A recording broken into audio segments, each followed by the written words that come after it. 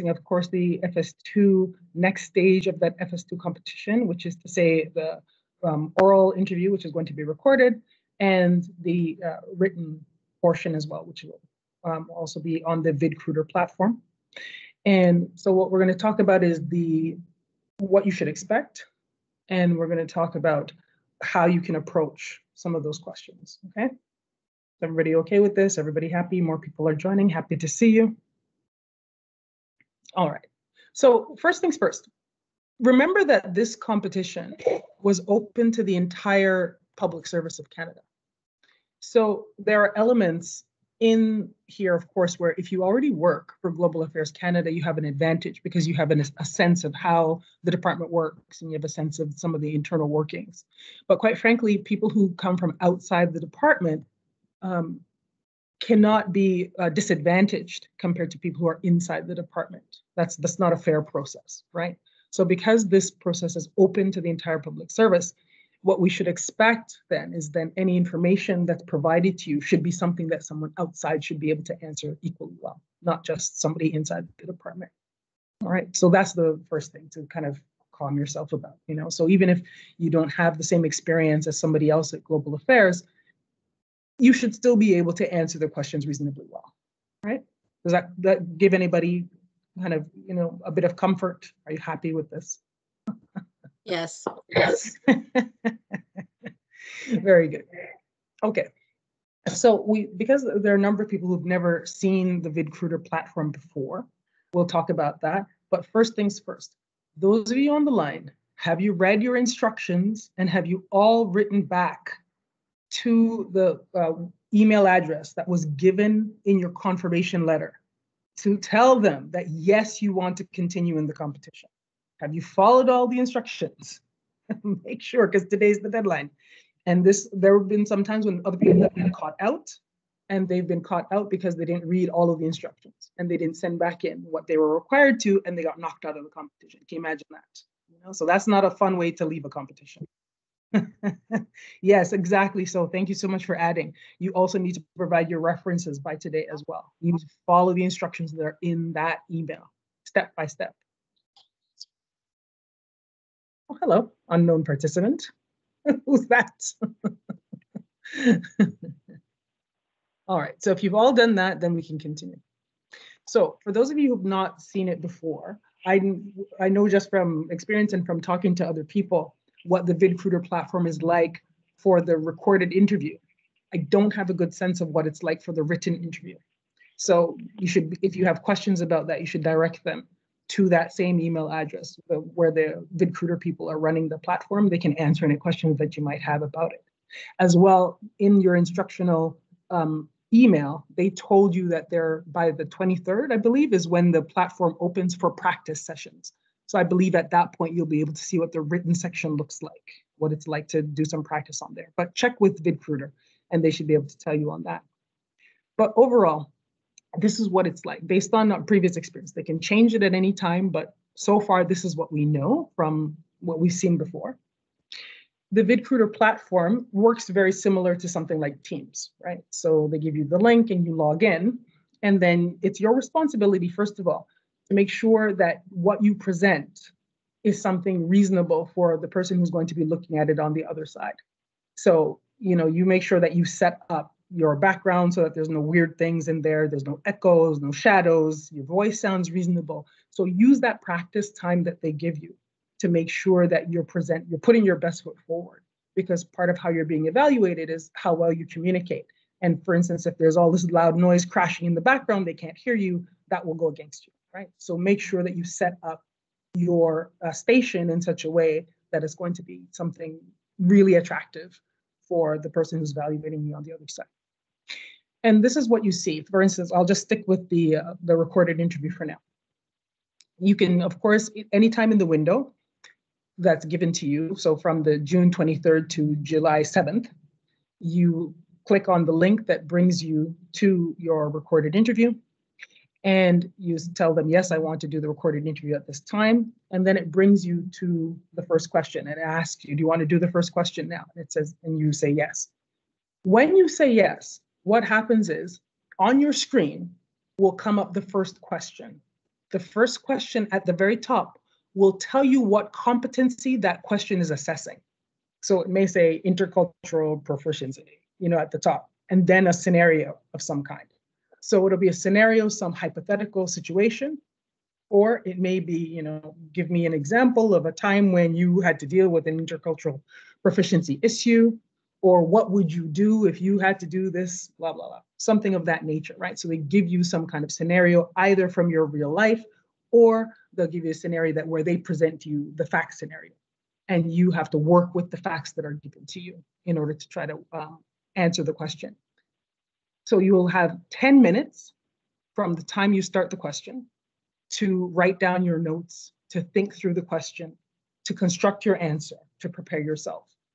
If you are finished your preparation before the 10 minutes are up, you can start immediately the second part of the question, which is the answering part, the recorded part. If you're not finished, early, that's fine. You can use the entire 10 minutes and the system will automatically throw you into the question after 10 minutes have elapsed. And there's a timer right at the top of the screen as well. So you know how much time is left. Then when you move into the recorded section, essentially you'll just see, the light will go on and will tell you that it's recording, and it's your job to just start talking, right? So you'll be talking to your own face. So if you don't like looking at your own face, you need to get used to your own face because you'll be looking at it in order to answer the question, right? Go ahead, question. So Andrea, yes? Yes, actually more a bit of a comment. I have recently done other competitions through the VidCruiter system, and one of the last times I noted, and you can do this in the practice sessions before you actually kind of launch it, but you can actually put kind of a bit of a filter, so you still see yourself, but it's not as clear, and I found that really helpful because I was really struggling with the fact that all you see when you're answering this question is yourself, and that made me, even more nervous. So instead, I found you can play around with it. I don't have VidCruiter up in front of me, but there's like a little thing over the video where you can kind of blur yourself a bit. And I found that very helpful. So maybe other people can look for that. That's fantastic. That's great information. Thank you, Andrea. Does anybody else who's gone through it recently have any other comments on the VidCruiter system that they can share with the colleagues here? Yeah, if you've noticed anything that was really helpful or off-putting, please go ahead and share. That's great. Go ahead, Susan. Hi, I was in the FS-01 competition recently, and I found at least from my PC, it was hard for them to pick up my voice. So I say do the, you can already test your device to see if your video works well and your sound. And if it turns out that the computer is keeps telling you that it's not within range, then it's a good idea to contact VidCruiter even before this Wednesday to try to test it out with them and see what you can do. And sometimes it's a change of browsers, and sometimes you really need to make some changes to your settings. So best to do that not on the day of your exam. Excellent advice. Excellent advice. Please use those practice sessions that they allow you. Please make use of them, as Susan is saying, and as Andrea is saying. Make sure that you set it up in such a way that it really puts your best foot forward and it doesn't freak you out and whatnot. There's a question from Nuhed and then a couple of hands up. Nuhed asks, can we record ourselves for a second time, or we only have one chance to record? Once you're in the exam, you have one shot. That's your 10 minutes and that's it for that one question. Once you've recorded it, you can't go back to it, right? We're going to talk a bit about strategies around how to make use of that 10 minutes preparation time. And we're certainly going to talk about how you can structure your answers later on in this session. We'll get to that as well, but that's your one shot. And what's happened in the past, and people who have done it more recently can speak to this. Once you go through the first question, the experience that we've seen before is that the system prompts you, said, do you want to go on to the second question? And it's not automatically pushing you forward to the second question. Was that the experience of people who have done it very recently? Did the system allow you to kind of take a break between questions and get some water or something like that? Or did it push you automatically to the next question? Yes, you had a break between the questions. You could like go to the bathroom or yes. Yeah. So even though it says 80 minutes, you don't necessarily have to just sit there for 80 minutes straight. It's more you sit for 20 minutes, do the first question, and then if you want to take a break, you can, and then come back to it. The one thing that I would caution you is make sure your system doesn't crash while you're taking your break, because you have to be connected to the VidCruiter system for the whole time, apparently. That's some of the information that we've gotten from VidCruiter. So how long is the break? As long as your system is connected to VidCruiter platform. Take a nap.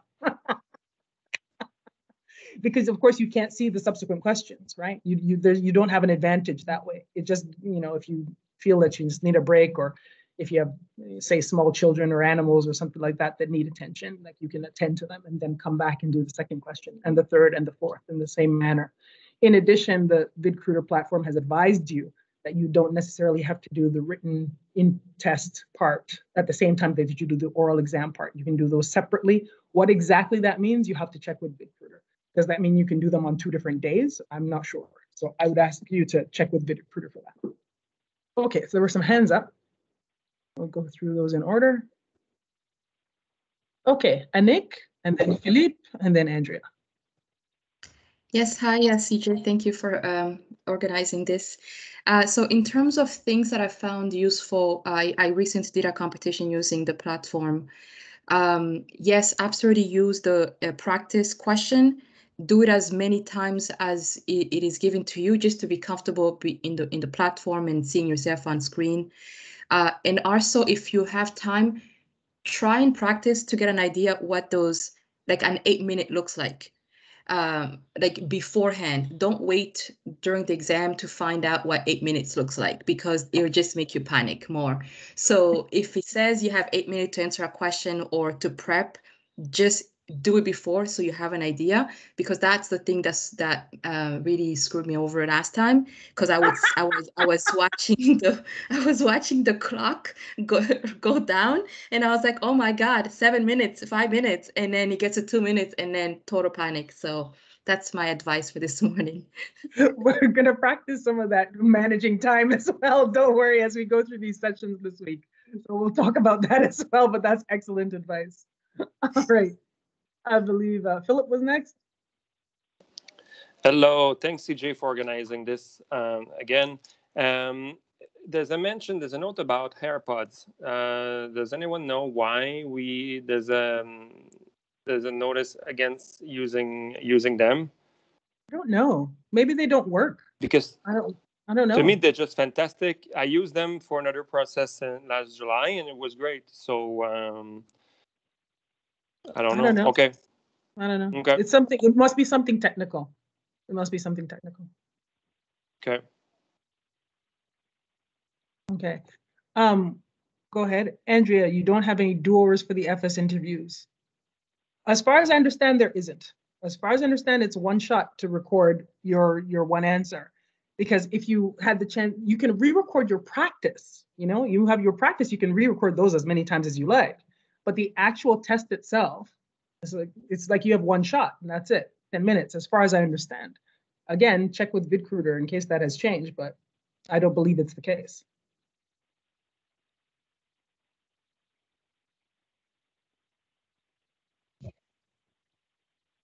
Okay, any other questions at this stage? Any other comments or any other questions about the platform itself? Okay, going once, going twice, 3 times, and it's gone. Okay, excellent.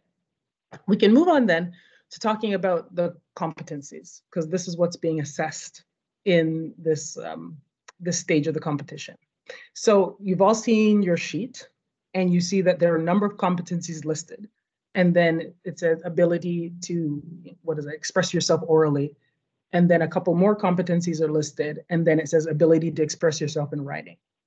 That suggests to me, not know for sure, but it suggests to me that those elements that are listed above ability to express yourself orally, that those are what are being assessed on the oral part of the exam. And the ones that are listed above ability to express yourself in writing are the ones being assessed in the writing section. That's a suggestion. That's what I would infer from that wording, the way that those competencies are laid out, but do not take that as gospel. if anything, you can ask HR to say, look, what's the story here? I need to prepare. So can you give us some more information on that? And HR can confirm one way or another.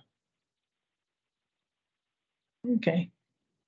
Yeah, so there's a note in the chat saying that there was an email that went around a few days ago saying VidCruiter is now compatible with Global Affairs Canada issued laptops, whereas before you had to use a personal computer. Did anyone else get that email? I have also heard this from other people, so it appears to be this. That appears to be true. Again, to confirm for absolutely sure, if you haven't gotten that email, send an email to VidCruiter and ask them if you can use it. And then as well, what you can do is check during the practice sessions that are allowed to do on VidCruiter. You can go on there and see if it works with your Global Affairs Canada laptop. Okay, so everyone have the competencies. Does everybody know what they are? Everyone know where to find them? No. Exactly so. Now, again, remember I said, this is a competition that's open to the entire public service of Canada. Therefore, the definitions of these competencies have to be open to everybody who's in the public service. They cannot be just open to Global Affairs Canada employees. They cannot just be what's housed on our intranet. So I've done some digging and I've not been able to find where these competencies, the open ones, the ones that are open to the entire public service, I don't know where they're housed. So what I would suggest is that you ask HR, you ask that website, that email address, that's the FS-02 competition, that's at the bottom of the job poster. Say, look, where are the competency definitions? Because everybody has to be on the same footing. So everybody has to be working off the same definitions. However, while you're asking that question of HR and while they're coming to you with the answer, what we can do in this session is look at the competency dictionary that is on the Global Affairs Canada intranet, and that covers 4 of the competencies that are listed in this stage of the competition. What I'm going to do is pull that up now so that you can see it, and I'll share my screen. So I'll just go right to the top here of the competency dictionary. And I'll just share my screen. Let me know if you have any problems seeing my screen. Competency dictionary here. Okay. Anyone have any trouble seeing my screen? Okay. So here we are. This is the Global Affairs Canada competency-based approach, competency dictionary. Here's the table of contents. And what I'll do is I'll just pull up, here's where you can see here. Global Affairs Canada, core international behavioral competencies, intercultural proficiency, influencing and alliance building, judgment within a global context, resilience and adaptability. So those are 4 that are listed on your sheet. You'll notice that those same competencies come up again, but notice the level. Here it's for EX level competitions. Here it's for head of mission competitions. So you don't need to worry about that. It's these ones here that you need to worry about. Now, I understand the text is kind of small, so what I'll do is I'll read out just the top definition, and we'll look at how this competency is laid out. Okay, so here for intercultural proficiency, the top definition here across the top says, employees at Global Affairs Canada show an astute awareness of their cultural surroundings, as well as personal assumptions and thoughts regarding those surroundings. They use culturally specific knowledge to behave in a way that is appropriate and effective in a foreign environment. They navigate across cultural contexts to engender awareness of Canadian values and to achieve outcomes for Canada. The intercultural proficient employee possesses self-knowledge, sensitivity, modesty, and respect regarding other cultures and their own. They also understand and work with cultural differences and are able to include them in the workplace and in the organizational processes. In this table, you'll note that it goes, of course, 1, 2, 3, 4. As you move from left to right, you see that the person actually has more and more capabilities in this competency. So 1 is kind of a basic level, 2 will be more proficient, 3 more proficient, 4 more proficient. And then as you move up to 4, you'll notice that there are some expectations about working with a team, managing a team. So it's a bit simplistic to say that 1 corresponds to FS1, 2 to FS2, 3 to FS3, and 4 to FS4, but that is kind of the progression here.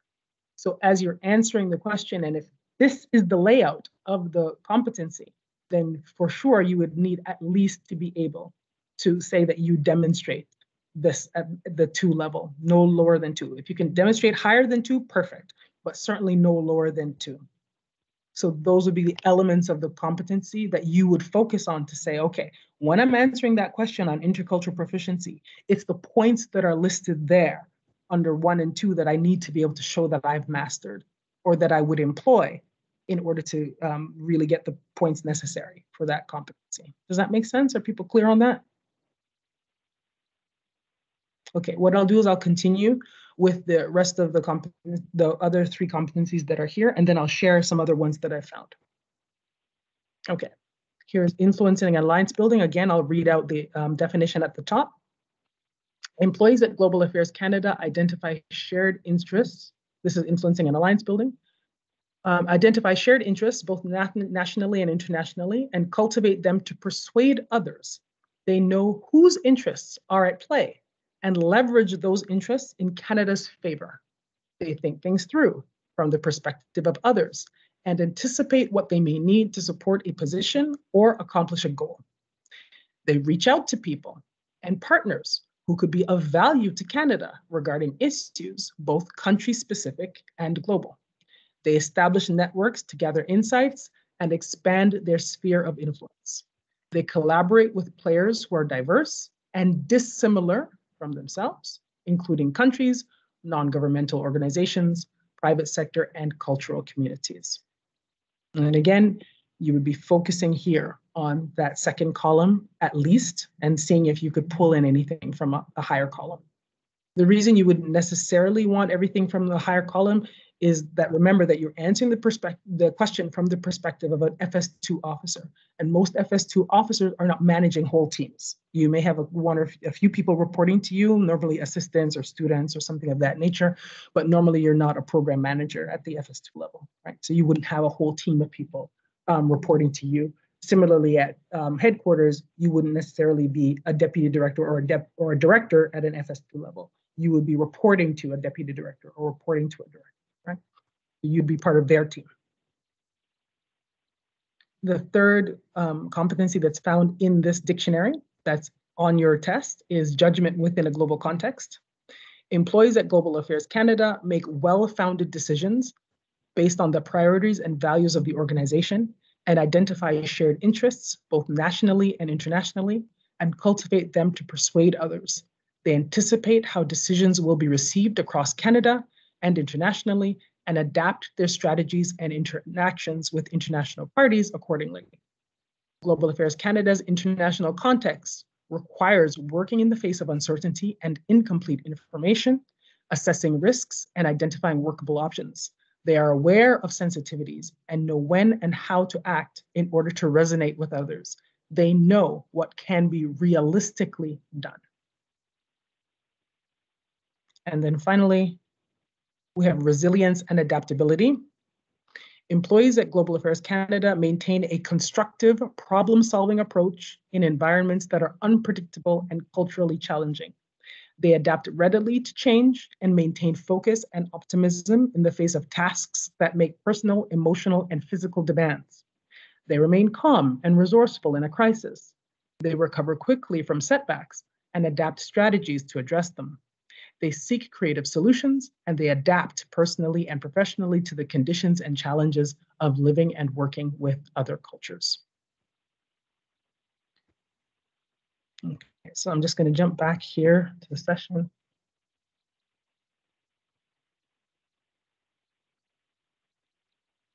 Okay, so you'll see now in the chat that people have shared the internal link for the competency dictionary. The competency dictionary is quite large. What we can do, actually, if somebody can just do a PDF print of just those pages, I'll do it myself as well, and I'll try to share it as a file in this in the files for this particular chat, so at least you'll get those pages. But again, HR has to provide this to you. You know, you can't be walking into this blind. You need that. There are some other particular competencies that are not in that competency dictionary, but I was digging around and said, okay, well, this looks like something useful. Here, for instance, I'll put it in the chat. One of the things that you need to have a really good handle on would be the departmental plan, the 2020-2021 Departmental Plan of Global Affairs Canada, which is on a website that is open to the public. So I've put the link there in the chat. Yes, there is a French version of that PDF document. What I'm going to do here is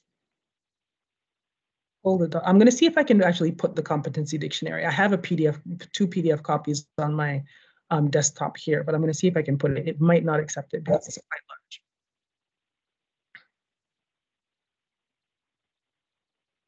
Okay, any other questions about that while I'm pulling up documents here?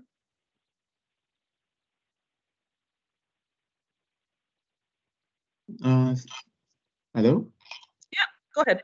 Yes, this is Mundele. So my question is, because we don't know the nature of the questions, so how would we match, any different scenario to these competencies? So I don't know how, yeah. We're going to talk about that in a second, don't worry. Okay, thank you. All right, sorry, I'm just pulling up one other.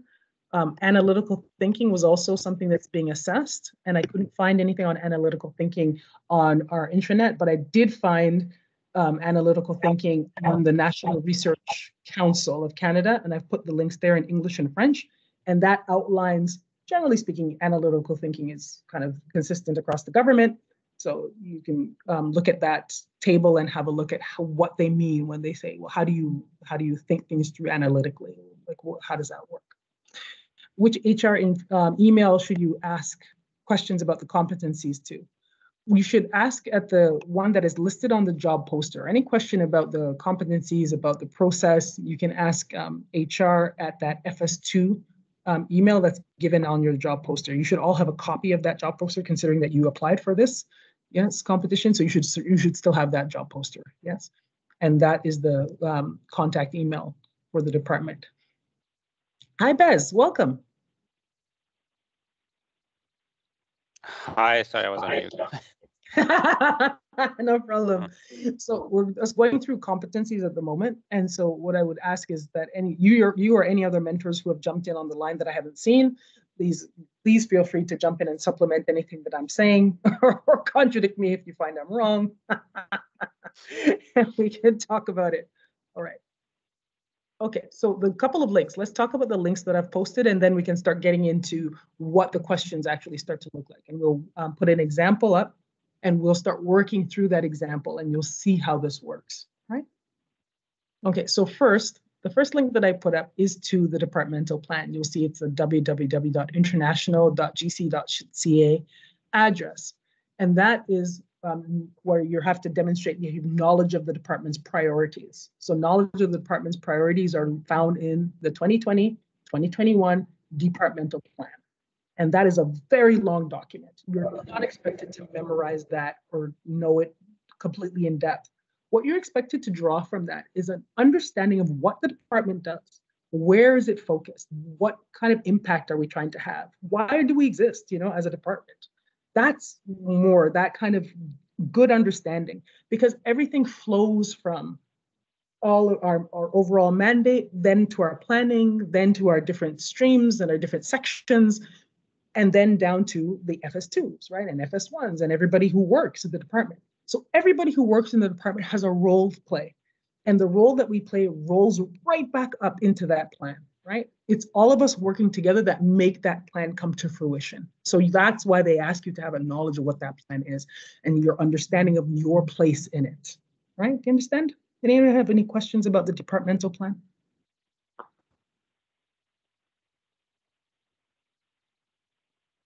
Okay, good. No questions about that. The next two that I posted there, they are websites that say nrc.canada.ca. So it's English and French, and those are links to analytical thinking. Again, it's a table, has 5 sections, and it just lays out from simplest to most complex, what does it mean to demonstrate analytical thinking, So that gives you an idea of what they might be looking for in that competency as you're going through your own preparation, right? That might be something they assess more to say, do you use analytical thinking when you're approaching the question, right? As opposed to, I demonstrate analytical thinking every day in my job, right? So just read that through and just think it through and keep it in the back of your mind as you go through. Okay. Are there any questions about the competencies that are being assessed?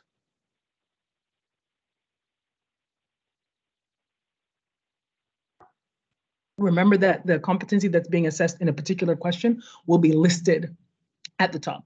So even though you may get a fact scenario, you may get a question that you could attack from different angles or from different competencies, the one that's being assessed is the one that's listed at the top, or the two that's listed at the top. They could assess two competencies in one, right? So make sure you focus your answer on that. Okay.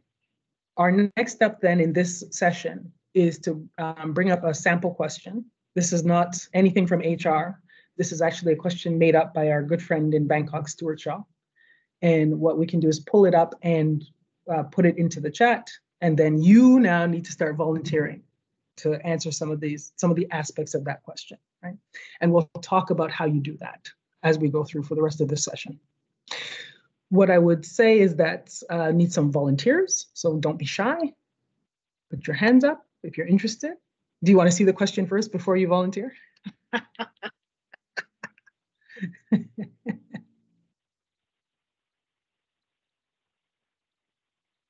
I'm going to pull it up now.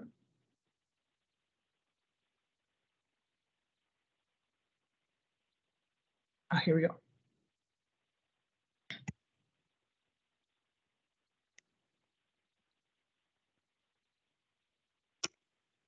Okay, I've posted the question in the chat. You'll see at the top, it is based on the intercultural proficiency competency. Here's a question, I'll read it out for those of you who may have trouble. You recently arrived at Post and you are assigned to develop and deliver an advocacy plan on a difficult but important issue for Canada. The task is particularly difficult because you are working in a new and unfamiliar culture that seems unfriendly. Furthermore, Canada's position on the issue you are working on is raising cultural objections from the local population. How would you analyze the situation and develop an approach? How would you overcome cultural challenges of working in the difficult situation? How would you advocate for Canada's position? So there are often times when questions are phrased in this way. There's information given to you in a hypothetical situation like this, but there's a lot that's left unsaid. And then there's some information there that you have to address, right? You are asked certain questions in the scenario. You have to address those questions. There's no option. But you have some leeway. So we'll talk about how you structure your answers. But go ahead. You can't see the question? Is anyone else having trouble seeing the question? We can't see the question, sorry. Yeah, no, can you see it now? No. Here. Can you see it now? No, Is I it all think right? you are Yes. sharing. Yes, You're now sharing we the- Yes. Yes, we There can it see is. it now. There it's now. All right, so there now. So while you're reading the question again, I'm going to pull up the competency dictionary, and I'm going to look at the second column under intercultural proficiency. I'm just going to read out some of the things that are there.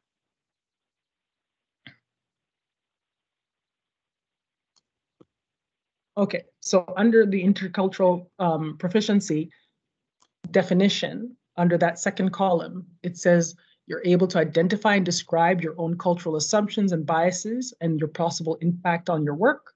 You identify strategies to maintain cultural differences between personal beliefs and what needs to be put in place at the professional level. You model Canadian values while respecting the norms and behaviors of other cultures. You accommodate local behavior that conflicts with your personal beliefs and values without judging or protesting. You ensure that the needs and work ethics of CBS and LES properly reflect Global Affairs Canada's guidelines of intercultural effectiveness in the workplace. You engage LES and coworkers to explore respective objectives, concerns, and interests. You contribute to team cohesiveness in a way that is appropriate to the culture. And you validate your approach and behaviors by seeking feedback in intercultural environments. So those are the bullet points under intercultural proficiency. So there's the definition and then the bullet points in that second column. All right, so normally the way to approach these questions is that you have to approach it with some kind of structure. That's the main thing, to structure your answer. You don't just start answering, right? You have to structure your answer. And how many people on the line are familiar with the STAR format of answering questions of this nature? Please put your hand if you've heard of the STAR format.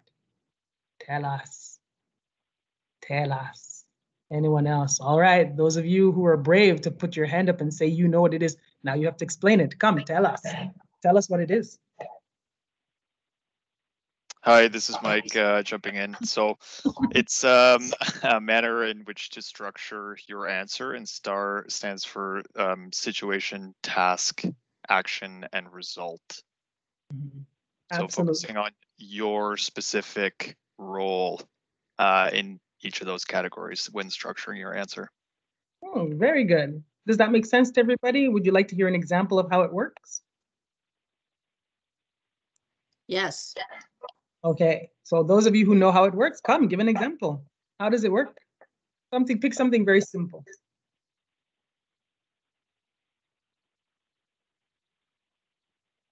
Come, give an example, and then we'll apply it to this practice question. Go ahead, Andrea. Sure, I'm just making this one up on the fly, but let's say the situation, I would say working as a policy analyst for X team, for X amount of time, I had to create a briefing note for the ADM, so that's a task. Then the action is that I consulted with colleagues within the department, specialists on the specific theme for the briefing note, and I also ensured adequate timelines in order to seek approvals for this briefing note. As a result, the ADM was adequately prepared for their meeting, and they were able to advocate several of Canada's interests or key interests, something like that. So that's. Hey, well done. So does everybody who is not familiar with that format, do you understand how it works? Situation, tâche, action, résultat, situation, task, action, results. So this is what we suggest that it's one framework. There are other ways that you can arrange your answers, but this is just one format, right? That works fairly well because it helps you, first of all, think about the situation in which you're in. You focus on the question that you're being given and what's your role within that question? Who are you and what are you doing? What's expected of you, right? So you summarize that at the very top. You also add in any assumptions that you may be making as well as you're answering the question. And we'll get to that in a second, what that looks like. Then you talk about the specific task that you have to accomplish. And the tasks that you have to accomplish are normally listed right in the question. Right? Wherever you're asked a question, normally it's about a task that you have to accomplish. Then you talk about what it is that you would do to accomplish those tasks. What action would you take, right?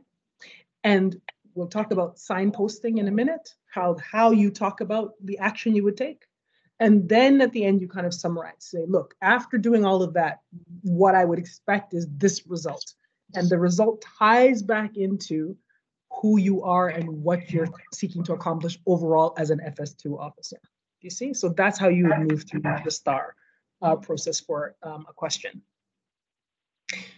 Now, I said a couple of things. One, I said that you have to make some assumptions. There's always a gap of information in the question. There are some gaps. You can make some assumptions that are useful to you. For instance, in this example that was given, you are at post. But what does it not tell you? It doesn't tell you what stream you're in, for instance. Are you an MCO? Are you a political officer? Are you a trade officer? Are you a public safety officer? Are you an IRCC officer? Like, what are you? It doesn't say, right? So in this case, if you have experience in a certain stream, that fits the parameters of the question. You can say, well, I assume that for the purposes of this question, that I'm in this stream, the one that is most familiar to you, right? That's an assumption you can make, right? So wherever you can make an assumption that is helpful to you, please go ahead and do it, but state your assumption right off the top, right? However, do not assume away things that are the heart of the question.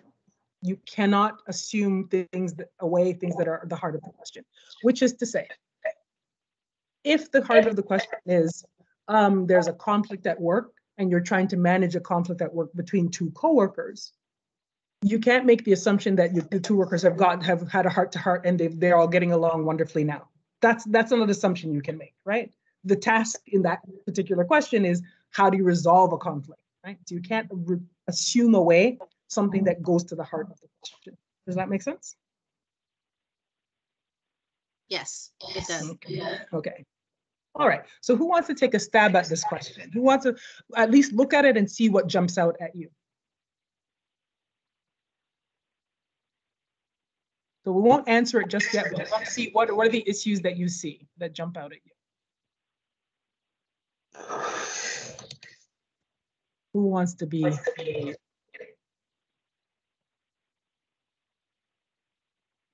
Come, hands up. You have to do it.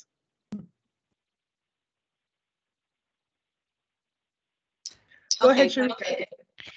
Hi, thank you for organizing the session again. First of all, it's always lovely with your wonderful spirit.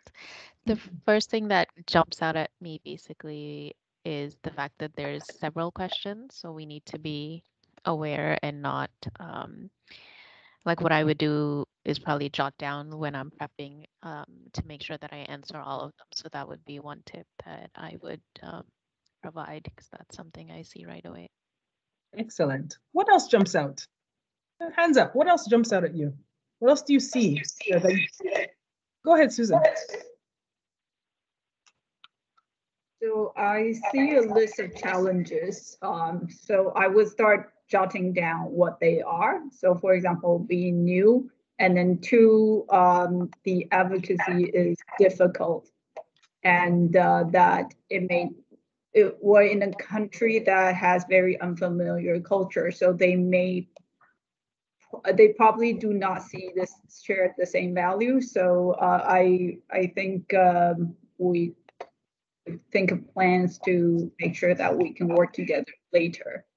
Okay, so a couple of these are pulled out. What else jumps out at people? What else do you see that for sure you would probably want to address? Go ahead. I was just thinking about sort of the different levels, internal and external, not reinventing the wheel. So just thinking about all the different people I would need to talk to, all the documents I would want to consult in terms of how, how Canada has established itself, with regards to that issue. But then internally with locally engaged staff, of course, would be a critical component.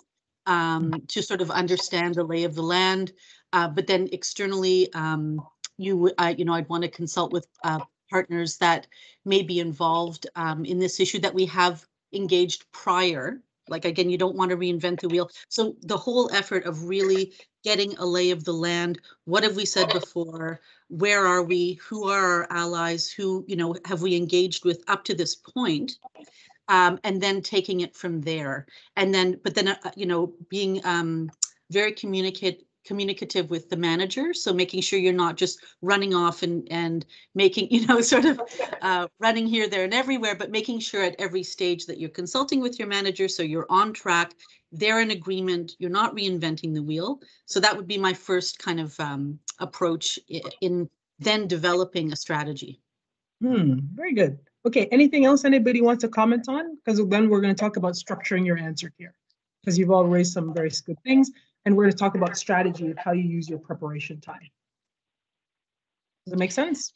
So any other comments? Go ahead. Something else, it's more of a question. The sentence says, the task is particularly difficult because you're working in a new and unfamiliar culture that seems friendly.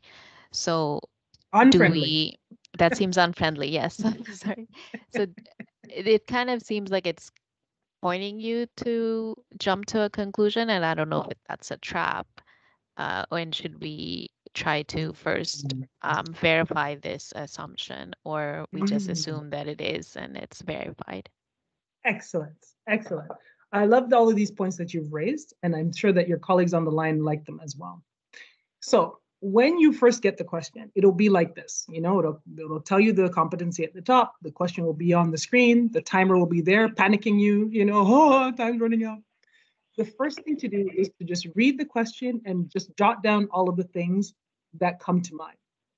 In the past, in VidCruiter platform interviews, they have told us that you're not allowed to bring in external papers. So you can't bring the competency dictionary with you. You can't bring the definition with you.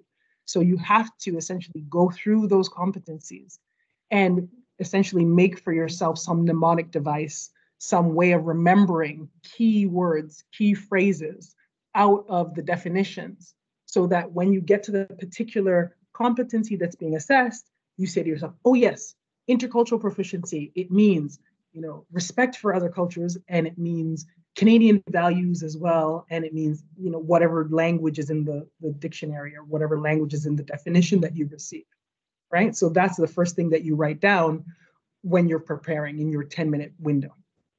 The second thing that you do is you note down all the things that jump out at you at the question. These are the things I have to make sure to address. Do not start answering the question yet. What you're doing is noting the things that immediately come to mind, because those are probably going to be the heart of the question. Those are probably going to be the most important things that you're going to want to make sure to craft into your answer, right? So you do this immediately, and you know, oh, you're in a bit of a panic. You're jotting all this stuff down. You're jotting down the things you need to remember from the dictionary, from the competency definition, and you're jotting down the things from the question. And then you will have the urge to immediately start crafting your answer. I am telling you to resist that urge. What you should do at that point is go back and read the question again. Read it carefully, read it slowly, read it out loud, do whatever you need to do to read it carefully. And this is what we're going to do now, because on the second read through, you will catch things that you didn't see before. You will notice nuances you didn't notice before. And that will help you to say, okay, what is it that I need to do here? First things first, remember, a lot of these scenarios that they put in front of you can be answered from different perspectives. But what's the perspective of this question? It's intercultural proficiency. That's what's being evaluated. Nothing else is really being assessed here. So you have to answer the question from that perspective, right? So let's read it again. You recently arrived at post. Did they tell you what post it is? No, so you don't know. And again, that's probably very deliberate, because in this particular question, they don't want you to get hung up on which part of the world you're in, right? It could be anywhere. Should you assume a particular place? In an intercultural proficiency question, I would doubt it. I would say leave it out, most likely, right? But you're recently arrived at post. It does not tell you as well how big a post it is. Is it a small mission? Is it a huge mission? You don't know. As you go through the question, it might be useful for you to assume one or the other, right?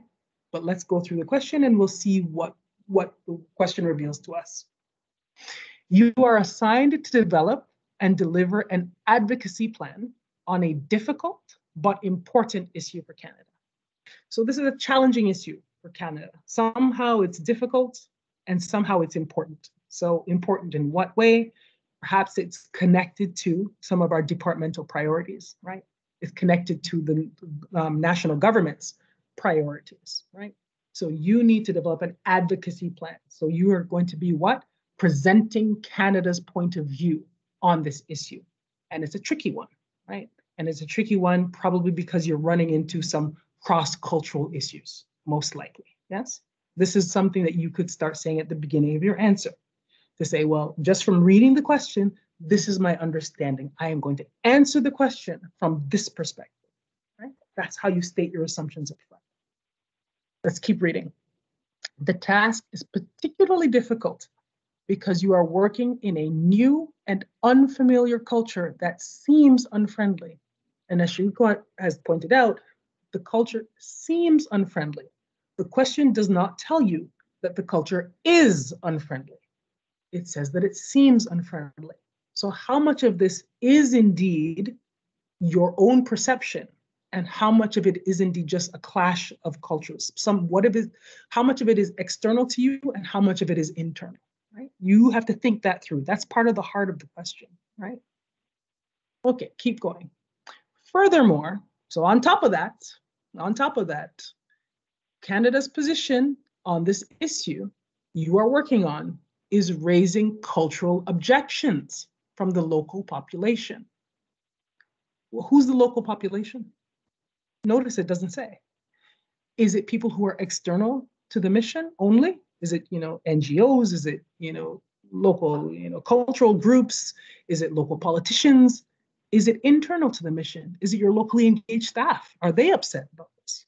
The question doesn't say, right? So these are things, these are nuances that as you feel your way through the question, you're going to have to think about how you answer, right? And so Canada's position on the issue you're working on is raising cultural objections. So Canada has already an established position on this issue, whatever it is, and it's your job to advocate Canada's position, right? Let's keep going. How would you analyze the situation and develop an approach? How would you overcome cultural challenges of working in a difficult situation? And how would you advocate for Canada's position? It's 1, 2, 3. The first is from an intercultural proficiency standpoint. How would you analyze the situation and develop an approach? How do you overcome the cultural challenges that you yourself are facing working in this environment? And then how do you actually advocate for Canada's position?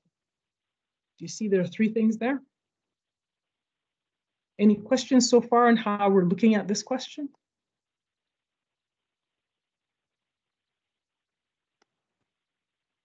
Who wants to take a stab at, let's say, the first part of the first question there? Go ahead, Susan. Actually, it's more of a question for the third part. Sure. With the last part, how would you advocate for Canada's position? Would that be a good opportunity for you to throw out the departmental plan, like the 4 priorities? Or is this too short a time frame to work on that? Because there are lots of sub-questions in this one scenario, and we may run out of time if we want to cover the 4 priorities and how they would match. If you're expected to address knowledge of the department, normally it would be listed. It would say knowledge of the department is what's being assessed here, right? Okay. It's always handy to know what the departmental priorities are, but again, the question is not giving you much information here on what the issue is, right? So it's kind of hard to know which priority you're leaning on if you don't know what the specific issue is. And for this question, it's kind of vague, so I don't know for this particular culture, what part it is against Canada's position and what position we're talking about. Precisely so. So that's hard to answer if we don't really know what they're talking about. Exactly so. But it's like these things what are we solving? Because I don't know what the problem is. Again, remember, you're not here to actually develop a plan. You're here to answer, are you proficient in intercultural relations as an FS-2 officer? That's what's being assessed, right? It's not a plan on any particular issue. You're not here, they're not looking to you to solve a problem somewhere in the, some other country where we have some challenge with another part of the world. What's here is, do you understand what your role is, an FS-2 officer? Go ahead, Eve. Yeah, to your point. So they say, how would you analyze the situation, which is exactly what we're discussing, and develop an approach? So I'm just wondering, how much weight would we give to the approach that we develop, or it's more in the how do we approach the development? And number 2, what I was sort of warned by a friend, how much time do we give to, this reminds me of a time when I did that very well, you know, previous. So I was sort of told in the situational analysis, don't launch into previous, you know, what, you know, things that you did to kind of prove that you're able to do it. You just focus on what you would do. So is there room for, I did that very well when X, Y, and Z? Sure. Okay, well, why don't we start with this? I'll answer one of the questions and give you just a kind of a brief answer, and you'll see how you might approach something like this, right? So you'd say, okay, just answering the question alone, I'm going to leave out the situation and the task. I'm just going to talk about the action, that section in the star. Okay, so the question I'm answering is how I would analyze the situation and develop an approach. Well, in this context, I want to be really sensitive to the fact that this issue is one that's probably raising some tensions between the Canada-based staff who share certain values and some of the locally engaged staff who probably share some other values. Plus, there's pressure, most likely coming from outside the mission as well, because the question tells me that this issue is causing some consternation among local populations. And I'm presuming that this includes both people within the mission and people outside of it. So the way in which I would analyze this situation is to try to canvass opinion from as many different sources as possible so that I make sure that I'm culturally sensitive, even as I work towards advocating Canada's position. So the way to do that, in my view, would be to talk to the CBS and the LES in the mission first, who have opinions and knowledge of this issue, to find out where they stand and where the cultural sensitivities lie. So I would have meetings with different people within the mission to help me understand what the situation is. The other thing I would do to analyze the situation and to develop my approach would be to read the local press and listen to local media to find out what the local population is saying about Canada's position. The other thing I would do is I would remember that I'm newly arrived at post. I'm going to assume for the purposes of this question that I'm not the first person to hold this position. So what I would do is contact my predecessor at this post and find out what my predecessor did on this file and what advice they have for me on this particular issue and about any kind of intercultural tensions between Canada's position and the local position on this issue. And that was what would help me analyze the situation, step back from it, and understand where people are having challenges with what Canada's advocating and with what the local population would like to see. And it's from there that I would develop my approach. I would try to find a middle way between any kind of extremes.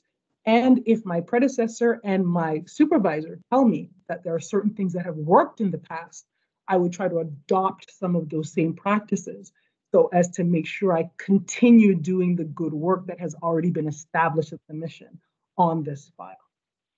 Do you see? Do you see how that works?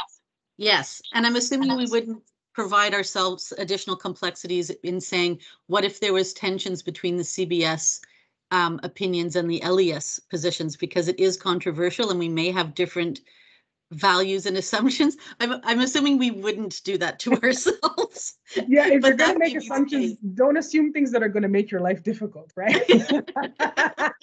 You may want to touch on them. You may want to touch on to say, you know, there may be tensions, but don't assume them for sure. Yeah, for sure. When, you know, the CBS and the LES are at war, I'm assuming that they don't talk to each other at all and they hate each other.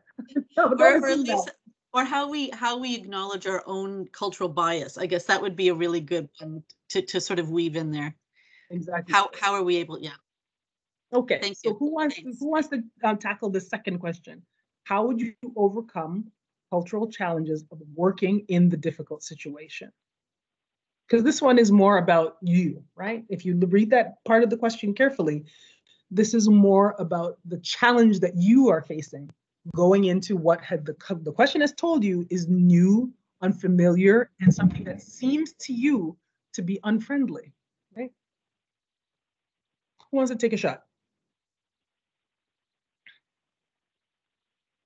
Come, be brave, be brave. Go ahead, Alexandra.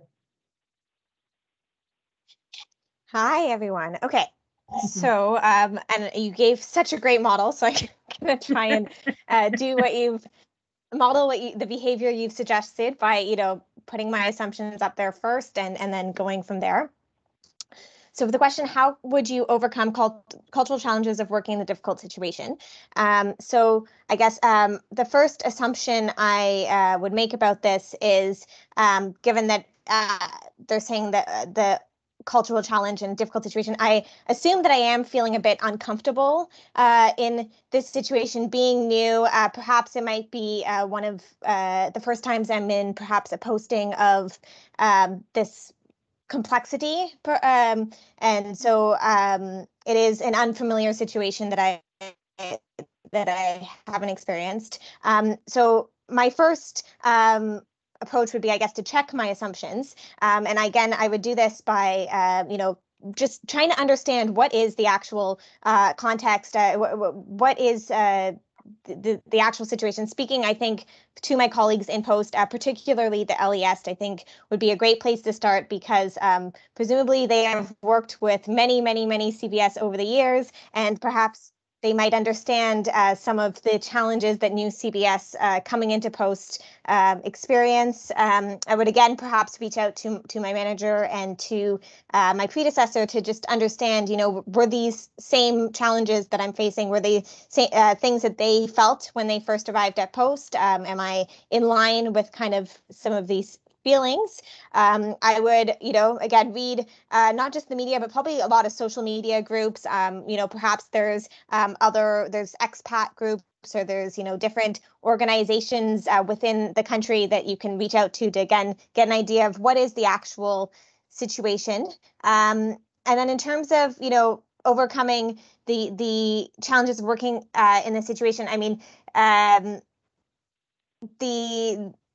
I'm assuming the question mentions the unfriendliness. The country seems unfriendly. So I would ask myself, what exactly is it that I'm associating with unfriendly? Is it perhaps a manner of speaking? Is it that perhaps the culture is more formal or more hierarchical than I'm experiencing in Canada? What are these elements? Really breaking it down. What is it that I feel like is unfamiliar or unfriendly? And really, again, challenge these assumptions and try and come up with areas where we align. Of course, I don't think there's any country where we're absolutely going to say, this is black, this is white, we can never get along on anything. Of course, there's going to be areas, of course, that there's going to be similarities, and there's going to be things that I can get aligned on. So probably seek those out. Where are our similarities? Where are the areas that, are perhaps situations I'm more familiar with, and kind of try and focus on those rather than focus on the challenges, perhaps. Very good. Anybody have any comments for Alexandra on her attempt at this? What do you think? What did you like? What did you dislike? What would you add? What would you take away? Go ahead, Andrea. Yeah, excellent job, Alexandra. I think you were really taking that question for what it was and checking your own assumptions. And so I think that was really great. And I think one thing when I thought of this question, it just goes to show how people react to questions like this differently. The first thing that came to mind for me would be that my assumption is that the local language is not English or French. And so perhaps some of this, what I'm perceiving as being unfriendly, is linked to a lack of understanding. So one of the ways that I could overcome cultural challenges of working in this situation would be to try and hone in as well my language skills. So that could be even taking courses in the local language, trying to improve. I mean, even if that was done before then, just trying to practice and see if, when we're talking about it being unfriendly, we're the newcomers. So it's ultimately, it's also up to us as well. We have to to meet people where we're at, which is what you were saying, Alexandra, but also make that effort to be friendly and check in with your LES and say, you know, let's say you have an idea about how to build rapport with colleagues, see if that is appropriate in the context. Maybe that means going for coffee with colleagues. Maybe that means, a housewarming party, or maybe it means just, having a conversation. It could mean a number of different things, but yeah, I thought your answer was really great, Alexandra. Thanks. Go ahead, Eve. Yeah, something just dawned on me. What are we trying to achieve? So what's the purpose of this advocacy, this plan that we're developing? What are the outcomes we're looking for? Who's the demographic? Are we looking to reach out to youth? Are we looking to reach out, are we thinking at the political level? Once we define the demographic and the purpose, that can inform the methodology, right? So if we're looking to reach out to youth for whatever reason, which aligns with maybe developmental priorities. So that also is another one where, looking at other programs that may be focused on this issue, and sort of, again, understanding what our priorities are from all those different lenses, and then thinking about our advocacy campaign, if it's to youth, what do youth use in that country? Are they using WhatsApp? Are they using Facebook? Are they, thinking about social media? If it's something, a more mature audience. So defining all of those pieces, I think, is a really critical component in answering the question. It just dawned on me now. All right, this is critical. So the last part of the question does ask you, well, how would you advocate? And that's what Eve is going to. How would you advocate at the end of the day? And a lot of that, again, as Eve said, depends on, well, what's the issue, who you're trying to reach, what's going on. But and remember, why are you advocating? And why are you doing it? But remember, you're not being asked to develop an advocacy plan in this question. You're being asked to demonstrate your intercultural proficiency. So your question, so the answer that you give has to be from that perspective, right?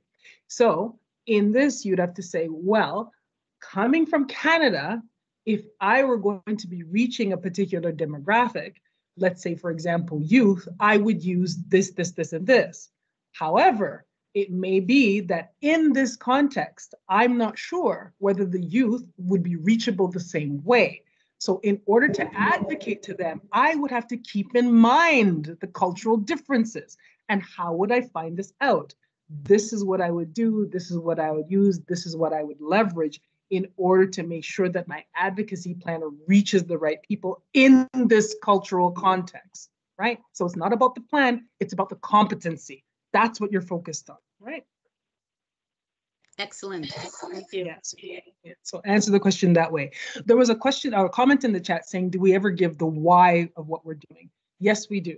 And normally you summarize when you're doing your summary of, well, what results you think would, what results you think you would have after carrying out all of these actions.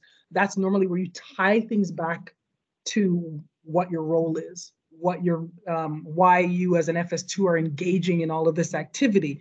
Why? Because this is the mandate. This is what's expected of you as FS2. This is what's been assigned to you. This is what's necessary in order to further Canada's goals in such and such way. So that's where you pull together this why, right? That's where you give that. Go ahead, Andrew, do you have a comment or question? Oh, sorry, that was an old hand.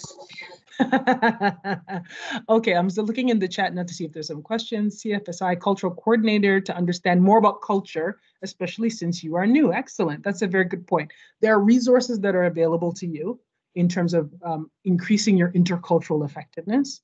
When you get to that proficiency in the questions, remember the resources that are available to you, right? And then Susan has a comment as well, also to define what is the timeline? How much time do we have to develop this new approach? Excellent question. You'll notice as well in the question that the timeline is not given. Normally you arrive at post, normally around now, and the summertime is normally the time when there's rotation. And what you can do is assume things that are to your benefit. It says that you've been given this task. Normally you'd want to see some kind of movement on this in the fiscal year. So you can say, I assume I arrived at post in July. and that I have until the end of March next year to carry out some advocacy plan, to develop the advocacy plan and implement it. That's the assumption that I'm making, right? So you can make that assumption because that helps you. If you only have an advocacy plan that you have to launch in 2 weeks, I mean, that does not help you. That's a really short window. So if there's no timeline given, you can assume something reasonable that's helpful to you. Do you see? Does that make sense? Okay, who else wants to give it a step? Who else wants to try to approach some of these elements of the question? Come, you've heard your colleagues do it. You can do it too. Come on, you can practice. Bez, do you have a comment yourself on what you've heard so far? Any advice for the people on the line? Okay, first I have to learn how to unmute myself efficiently. But first of all, wow, thank you so much, CJ. This is fantastic. I think I learned more than I can give back. This is all good points. But maybe if I can just quickly go over some general points, if you want. Sure. Full disclosure, I've been in the department for way too long, and I've been on I guess, selection panels. Most recently, the FS-03 panel, which was using the Viscruiter and so on. That doesn't make me an expert. I probably, you know, I don't know how well I would do on an FS-2 exam right now. I'm not 100% confident I would pass. But just overall, I think you hit kind of major points right on. The key is to really focus on the competency that's being asked in that question. And like you said, usually it's given at the top. So make sure that you know which competency is being asked and focus on that competency. Everything else is, you know, you don't get points for them. You could have the best strategy, the best answers, but if it's not related to that competency, it doesn't count. As again, somebody who's on the panel, usually you're given kind of a key answer. You know, you look for things that you have to check, and those are, you know, very few, and they only relate to the intercultural proficiency. If in this example, for example, so anything else that you say, you could, I don't know, solve, you know, a great problem, you know, world famine or something. But if it's not related to that question, you get 0 points for it. And also goes for kind of your own experiences. I think somebody was talking about how do I talk, do I bring my own past experiences into this? Again, if it's not related to that question, you don't get points for it. What I see sometimes is people go on and their own experiences. This is what I did in this situation, and it just takes up too much time, and it doesn't really matter. You know, it's you could have done the best job when you were at post, but if you're not answering the question, you don't get the points. And also, I guess related to that is, don't assume anything.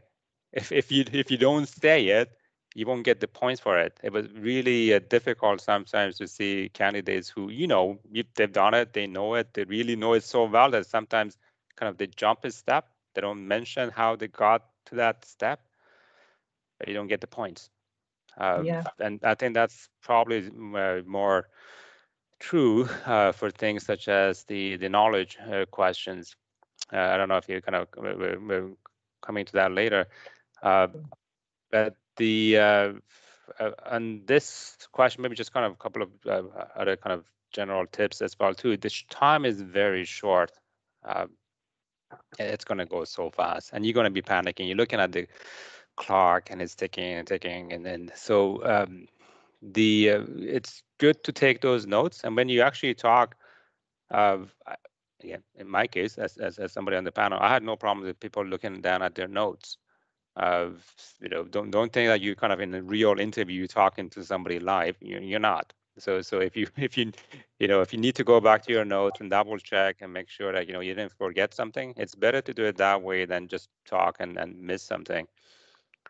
And the questions themselves, I would say that basically every word is there for a reason, not to make you kind of too, you know, freak out too much, but read it very carefully and see why they're saying this, why they're saying that. Every word is there for a reason.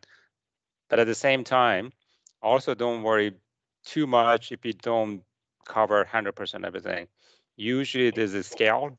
So if you need only above a certain point to pass, and beyond that is basically kind of bonus points, which really doesn't matter.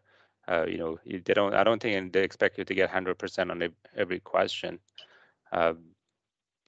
So don't. I guess what I'm saying, don't freak out too much, or don't panic too much if you can't absolutely cover everything.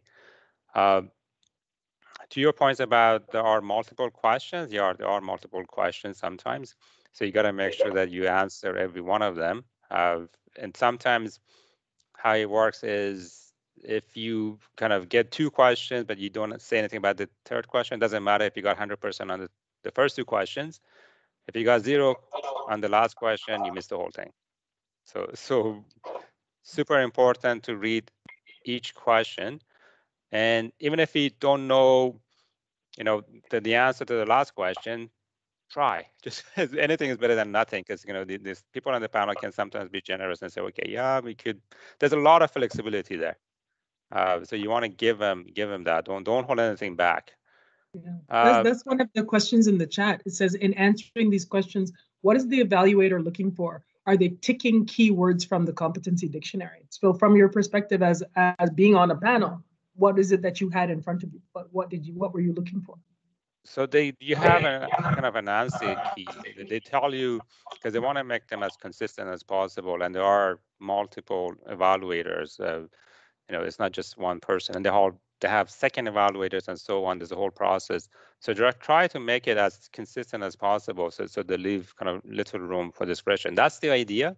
In practice, I think there's a lot of discretion and flexibility as well too, because everybody's different. But you have an answer key, and you have to check every box. You know, did the person say this? And you know, and it varies. Sometimes it's 3 to 5, depending on the question. So you have to say those things to get the mark for that question.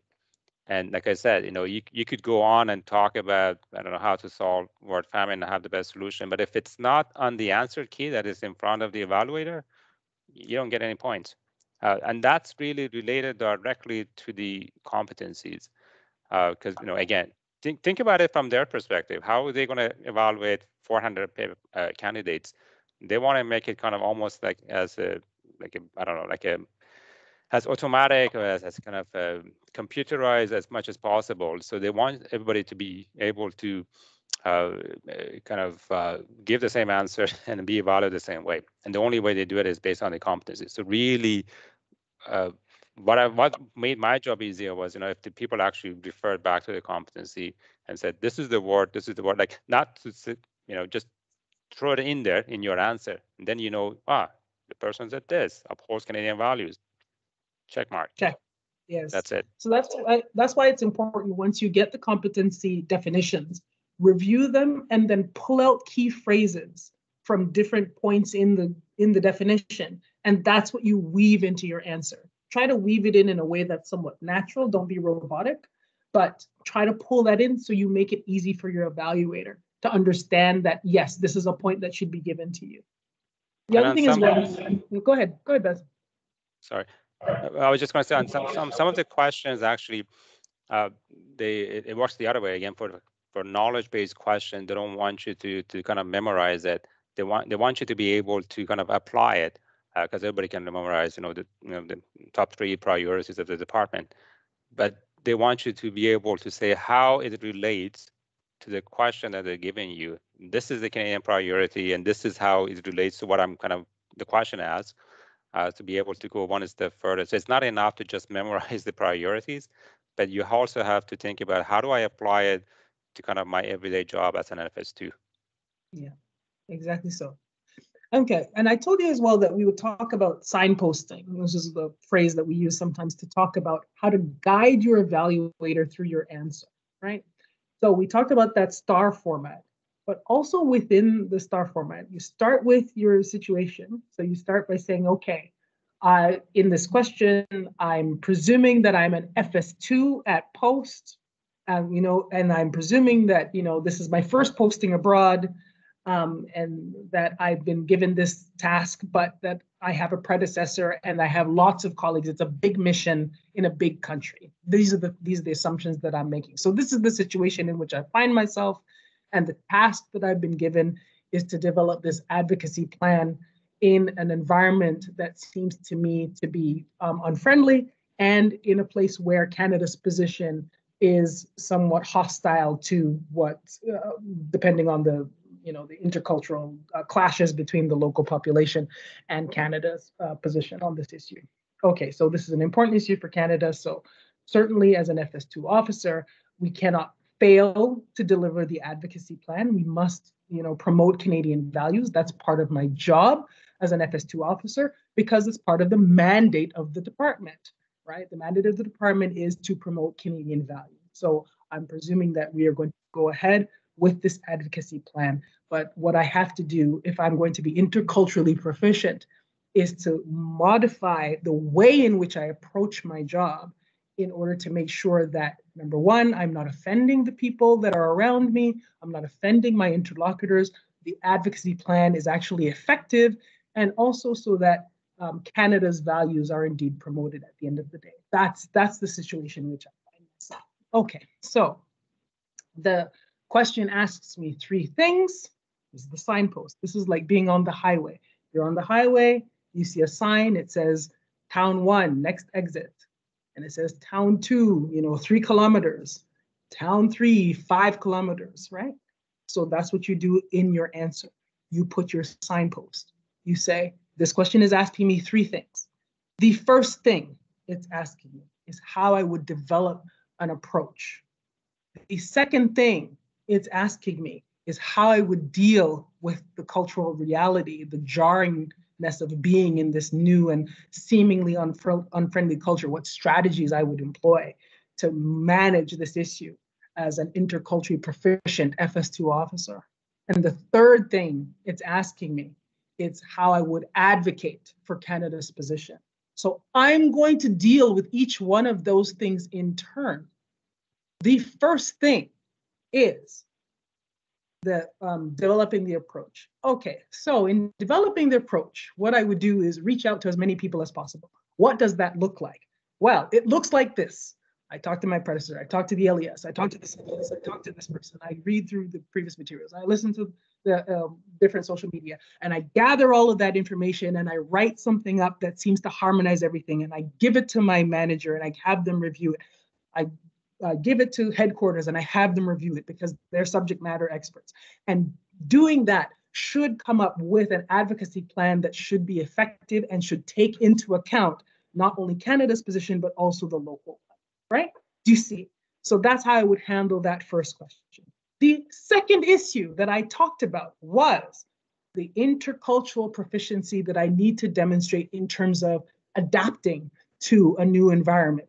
So the question tells me that the culture seems unfriendly. I'm going to assume that for the purposes of this question, that the culture seems unfriendly because there's a language barrier. So based on this, one of the things I would do would be to try to take local courses in the language to strengthen my ability to communicate with people so that I could feel like I'm fitting in. I could feel more a part of it, because part of being an interculturally proficient FS2 officer means changing yourself as much as possible to adapt to the situation in which you find yourself. And that's where you start pulling in language from the competency dictionary, from the definition in your answer right here. Here's where, if you wanted to weave in an example from your life, you could say, when I was working abroad before, one other strategy that I employed was to find out what was culturally important for the local population. So what I found, for instance, was that this local sport that is not played very much in Canada was really quite important. And people followed the sport and they were very involved in the sport. So I started following the sport and I learned how to play it when I was in such and such country. So if that option were available in this situation, I would adopt that same strategy, because I have found in the past that that's a way to connect with local people, and that makes a culture start to seem less unfriendly and start to seem more welcoming. That was my experience before. I would try to duplicate that strategy here for that, right? Then you move on. The third thing that the question is asking me is about how I would advocate for Canada. Well, I would do this, and this, whatever it is. And, you know, I would adopt these strategies and I would look at it from this interculturally proficient lens. And at the end of the day, I would be a great success as a FS2 officer at the post. So that is how I would, from an interculturally proficient lens, approach the challenges that are presented to me in this question, because my job, of course, is to forward Canada's position while at the same time being respectful of the culture in which I find myself. Do you see? That is how you signpost what you're doing. This is how you set up and you guide your evaluator through your answer. If you just start giving lots of detail, your evaluator will get lost in your answer and will not know where to give you points for what, right? So you have to have a good structure. You have to set out what it is that you're doing, and you have to guide your evaluator through your answer. Does that make sense?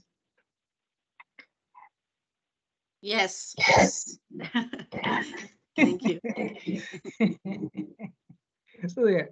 Are there any further questions or comments? Anybody want to look at the question some more? Do you want to look at other proficiencies or other competencies? Do you want to look at other elements? Of course, we're having more sessions and we're going to record them as well. So those will be available to you. It is a lot to try to, you know, go through, unfortunately.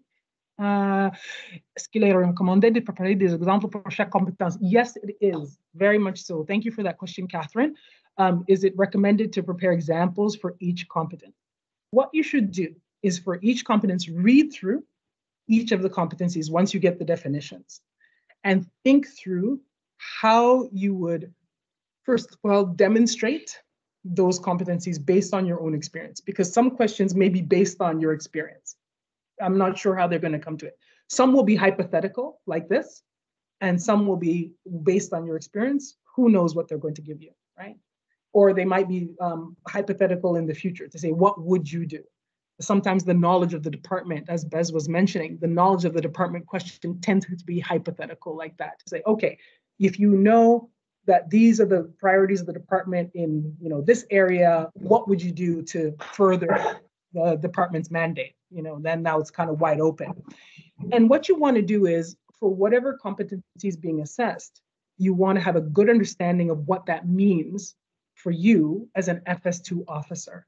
And anything that you can bring to bear from your previous life, from your previous history, from what you're doing right now, that can help show that you exemplify those competencies, that's really helpful. But again, don't spend too much time on it. You have to weave it into your answer so that you don't just go totally far afield and end up spending 5 minutes talking about it, and now you don't have time to answer the rest of the question.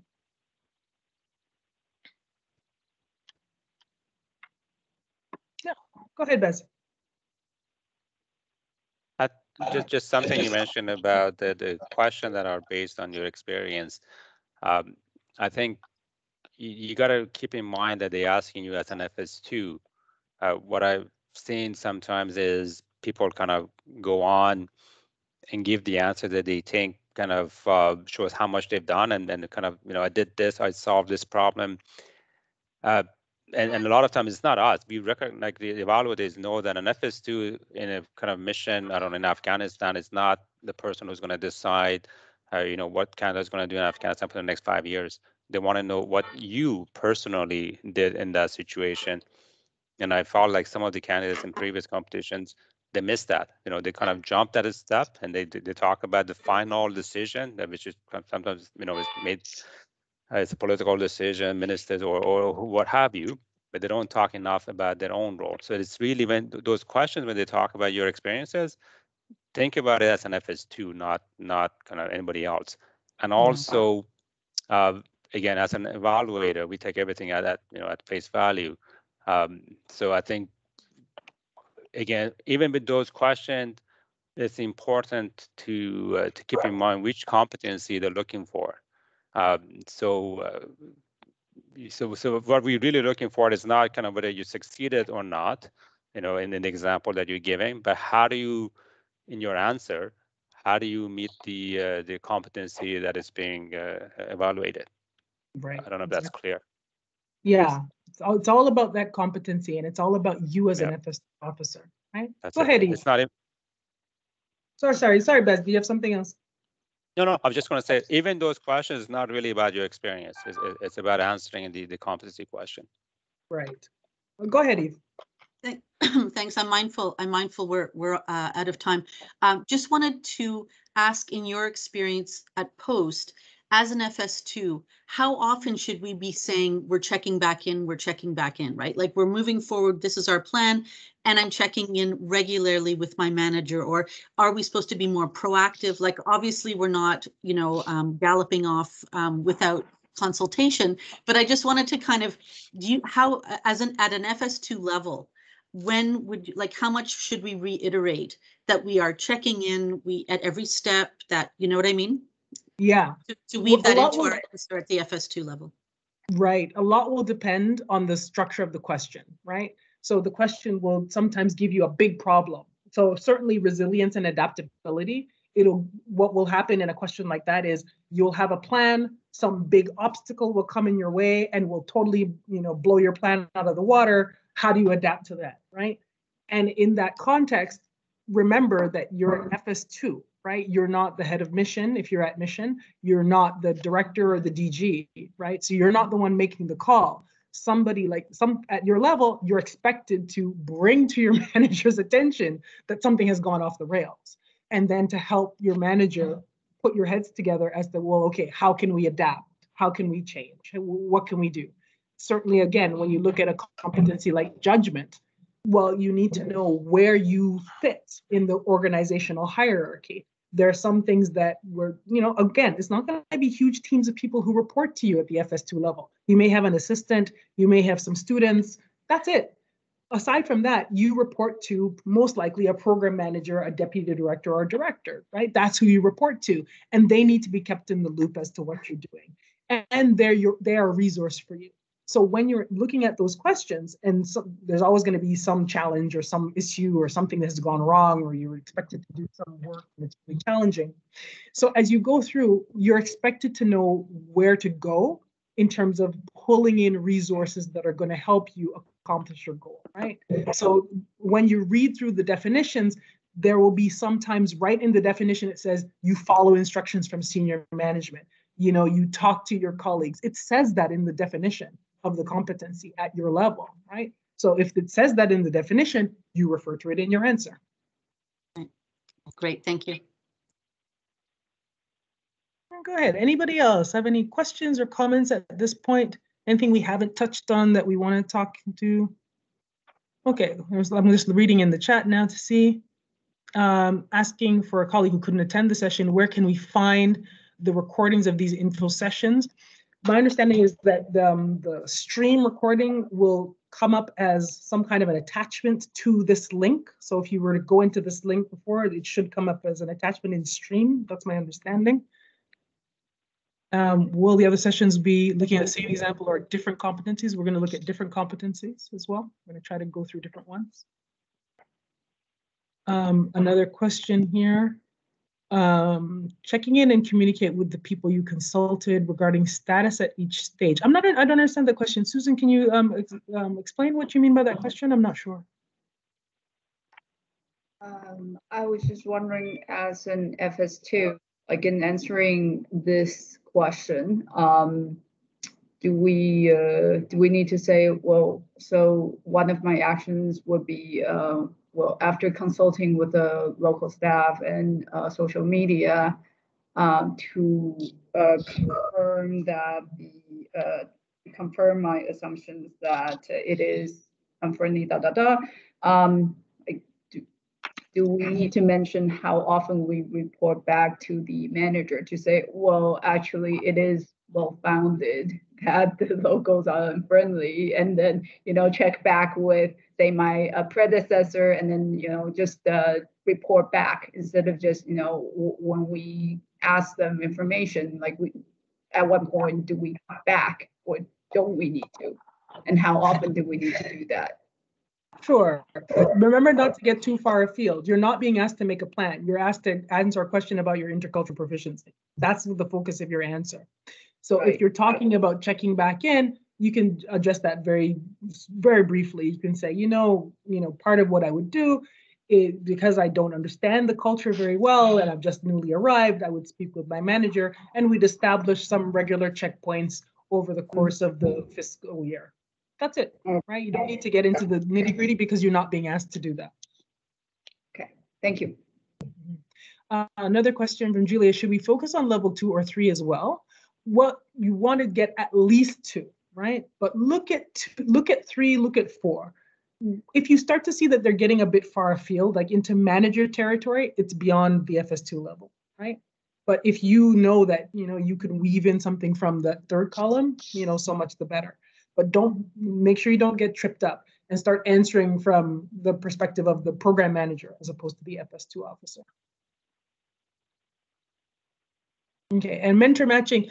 Yes, people are still asking for mentors, and I'm trying to pull everybody together and get information. I sent out a message asking for people to give me feedback, so I'm just collating that now. So I'm anticipating sending out the mentor matching tomorrow.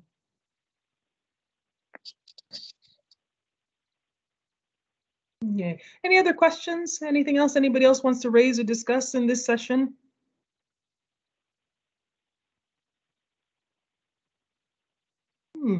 Going once, going twice. That's it. Goes 3 times. Thank you, CJ. Thanks so much for Fantastic. everybody. Thank you. Thank you Glad very you much. were able to participate. There are more sessions, of course, this week. We'll look at different competencies. I'm asking the mentors to make up some more questions. Any question that you see, we've made these up, right? They're not coming from HR in any way. So I'm going to ask the mentors to make some up, and then we'll look at different competencies from those perspectives. And we'll try to walk through some of those so you can prepare as well. Awesome. All right. Thanks so much to everybody. Take care. Bye. Bye. Thank you. Bye-bye. Bye. Bye.